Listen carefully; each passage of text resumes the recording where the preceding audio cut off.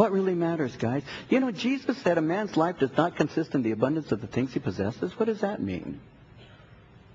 A man's life does not consist, is not made up, is not the sum total of the things he owns. What does that mean? Does that mean that I'm more than the way I dress, what I eat, where I live, what I drive, the kind of sound system that I enjoy?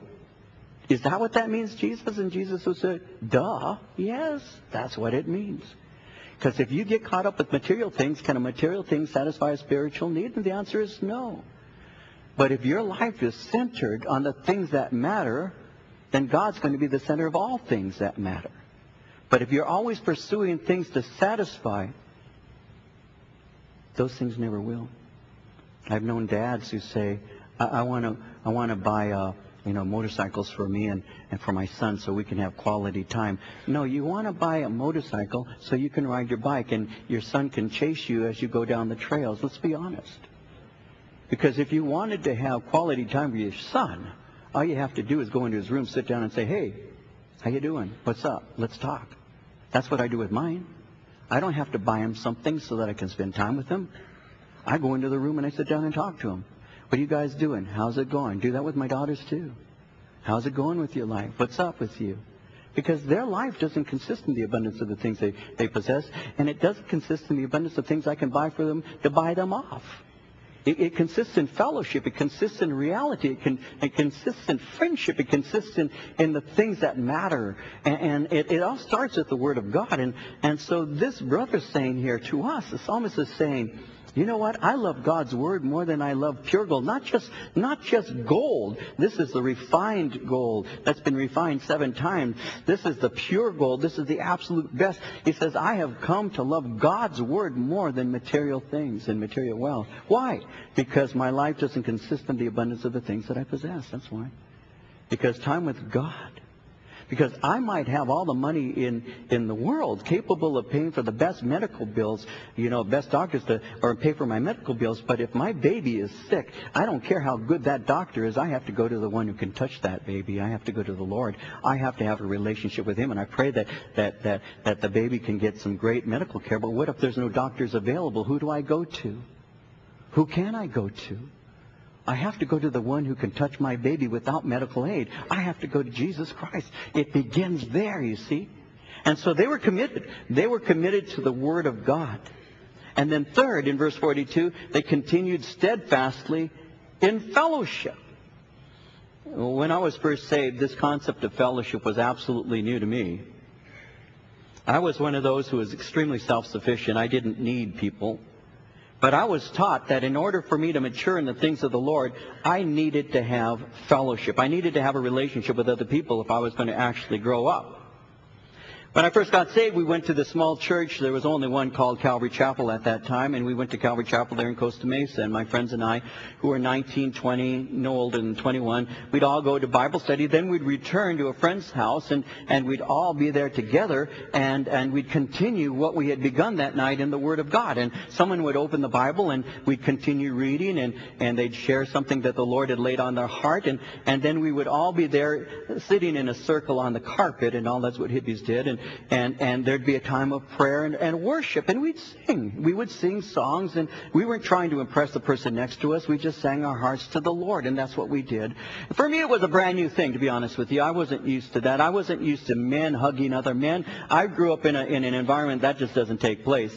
My dad might ruffle my hair or hit me on the rear end when I walked by when I was a little kid. Hey, how you doing? That was about it. I mean, my dad wasn't a huggy kind of guy and kissing your face kind of guy, and I love you kind of guy. I grew up in the typical home that most of my friends came up with a dad who worked hard, put food on the table, but he wasn't really an openly affectionate man. So when I got saved, and I got men walking up hugging me, I love you, brother. I said, what are you doing? I did not like that. I did not like that. I said, come on, and I would kind of stiffen up like, what's this all about? Come on, man, we can be friends at a distance. You don't have to do that. I can remember when we would sit down, and the first time, it went on for a few times, actually. The first time we sat in that little circle there, and they said, let's pray. So I always prayed by clasping my hands in front of me. That's how I was taught to pray. But they didn't do that. They wanted to hold hands. Now, I didn't have a problem if there was a girl next to me. Yeah, I'll hold your hand. But when it was a guy, I was very uncomfortable holding men's hands, so I would squeeze them really hard, like, man, you know, you don't get any ideas about me, I'll break your fingers. I did not, I'm serious, I'm not kidding, I'm serious. I did not like that. I had a friend named George who brought me to the Lord, who would hug me and I love you, brother, and I you know, that's nice, you know. So I didn't understand that until I began to see that as being, well, that's what families are supposed to do, isn't it? Isn't it? That's what families are supposed to do. Love one another, right? I mean, when you read the New Testament, I would encourage you to do this. If you have a concordance, look up the words one another. And you're going to see that you will find those two words together throughout the New Testament. One another, one another. So many instances because God wants us to know that we need each other. That's the reason why we have issues of life. That's why we have moments with the Master. That's why we have retreats and conferences, small groups and breakfasts and a variety of things that we have here so that we can get to know one another as a family. Jesus in John 13:34 said, "A new commandment I give unto you, that you love one another." Paul in Romans chapter 12 verse 10 said, "Be devoted to one another in brotherly love. Honor one another above yourselves." Paul in Romans 15:7 said, "Accept one another then, just as Christ accepted you." In Galatians 5:13 he wrote, "Serve one another." Ephesians 4:2, "Be completely humble and gentle, be patient, bearing with one another in love." Ephesians 4:32, "Be kind and compassionate to one another, forgive one another, just as in Christ God forgave you." Hebrews 10:24 and 25, "Let us consider how we may spur one another on toward love and good works. Let us not give up meeting together, as some are in the habit of doing. Let us encourage one another." And all the more as you see the day approaching. Amazingly, they actually enjoyed each other's company. The body of Christ actually understood that they needed each other. And I hope that we in this church will grow to understand that too. I need you guys. I do. I need you. I need your friendship. I need your love. I need your prayers. I need you. I do. I have no shame in admitting that. Before I got saved, I'd have said, "Who needs you?" Now that I'm saved, I say, "I need you." Why? Because without you, I'm not complete. The body of Christ is made of many members, but it's the one body. I can only do that which I'm gifted to do. And without your help and your love and your friendship and your gifts, this church will cease to be a church. And I don't want that. I fear that. I fear that. I fear that we can become a group of strangers. We already are to some degree. But I fear that. I want our fellowship to be modeled after what Jesus Christ intends the church to be. He said, "I will build my church." And what I'm asking you to be is part of His church. To admit your love for Him and for one another.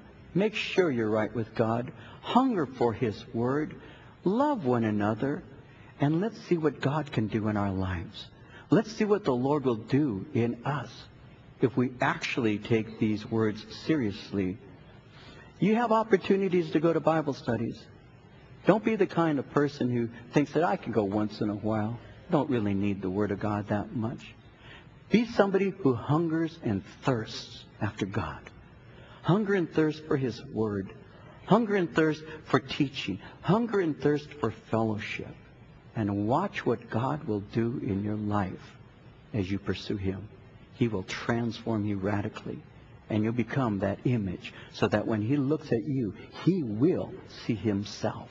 The way when I look at my babies, I say, "I can see some of me in you.